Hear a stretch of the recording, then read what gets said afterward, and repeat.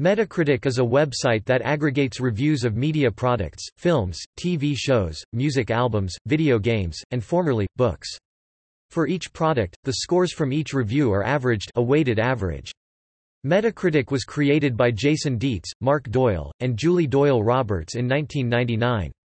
The site provides an excerpt from each review and hyperlinks to its source.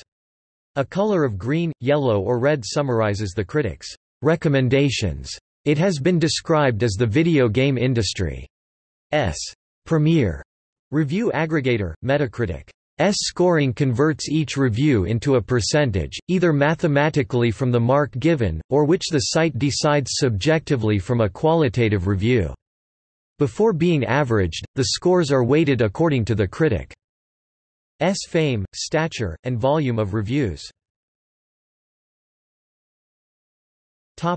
History.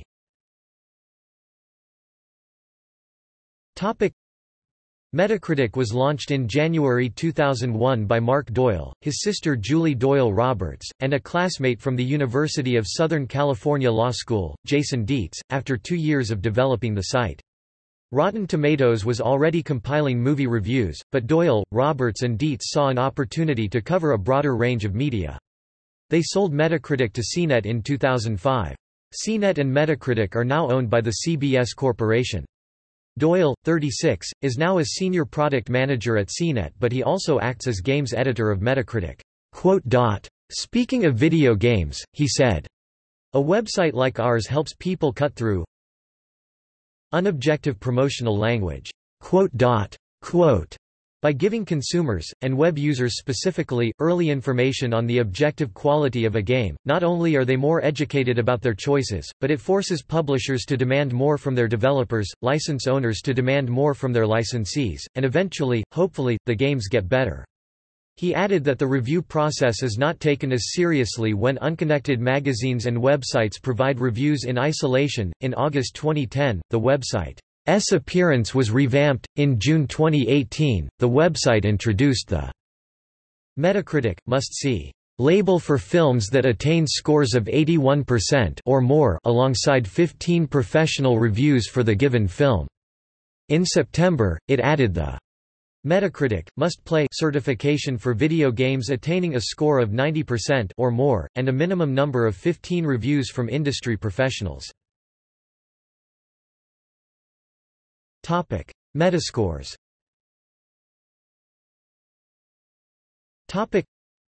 Scores are weighted averages.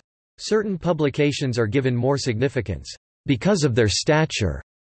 Metacritic has said that it will not reveal the relative weight assigned to each reviewer. Games editor Mark Doyle was interviewed by Keith Stewart of The Guardian to get a look behind the metascoring process.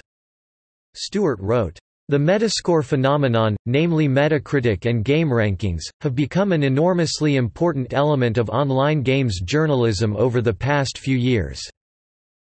Doyle said that because video games lead to a greater investment of time and money, gamers are more informed about reviews than are fans of film or music. They want to know whether that hotly anticipated title is going to deliver.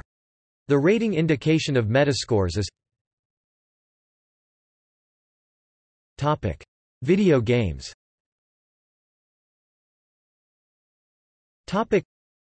Metacritic is regarded as the foremost online review aggregation site for the video game industry. Nick Wingfield of The Wall Street Journal has written that Metacritic influences the sales of games and the stocks of video game publishers. He explains its influence as coming from the higher cost of buying video games than music or movie tickets. Many executives say that low scores can hurt the long-term sales potential.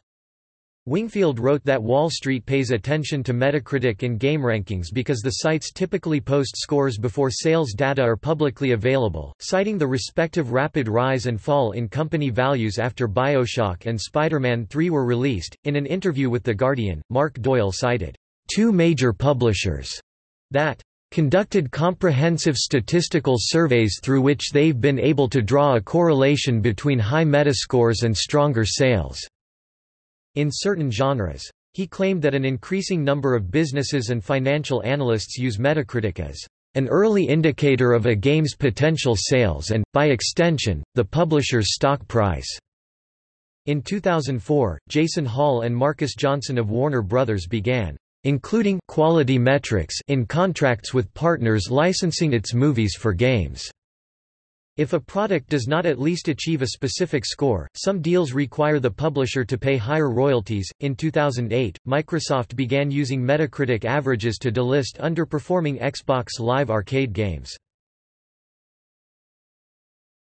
Topic: Criticism. Topic: Some game reviewers take issue with the way Metacritic assigns scores. When a reviewer gives a rating of A, Metacritic assigns it a value of 100, and for F, a value of 0, some think a score of 50 would be more appropriate. For a B, Metacritic assigns a value of 67, yet some publishers, developers, and websurfers believe it should be closer to 80, in line with the conversion often used in the U.S. education system. Joe Dodson, former editor at Game Revolution, criticized Metacritic and similar sites for turning reviews into scores that are too low.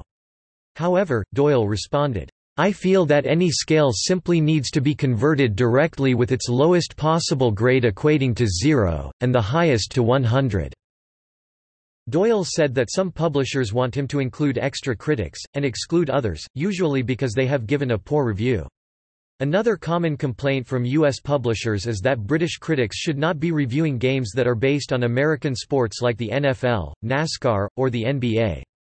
Doyle said, "Conversely, many European publishers feel that American critics are not qualified or properly situated to review football, rally, F1, cricket, and rugby games. Less than pre greater than /pre . Once I've decided to track a publication, I cannot pick and choose which reviews I list on Metacritic based on such individual judgments." Publishers often try to persuade Doyle to exclude reviews they feel are unfair, but he said that once a publication is included, he refuses to omit any of its reviews.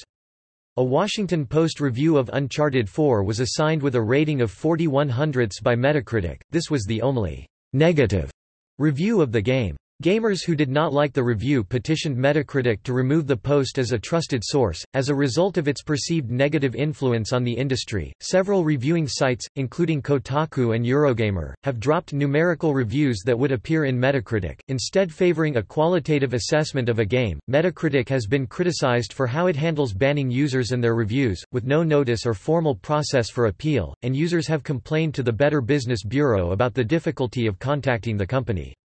Critics and developers have pointed out the website's lack of personal management along with its automatic systems, since a video game can be review-bombed with low ratings to damage its reputation.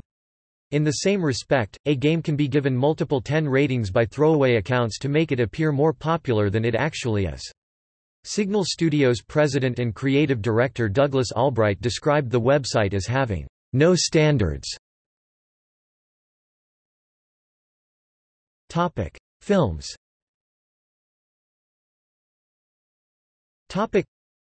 Metacritic lists over 9,000 films ranked by aggregate score on a Marcus rating scale. See also: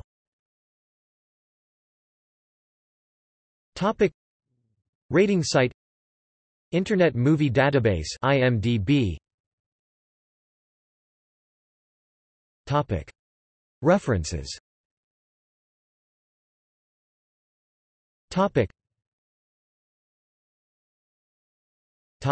External links.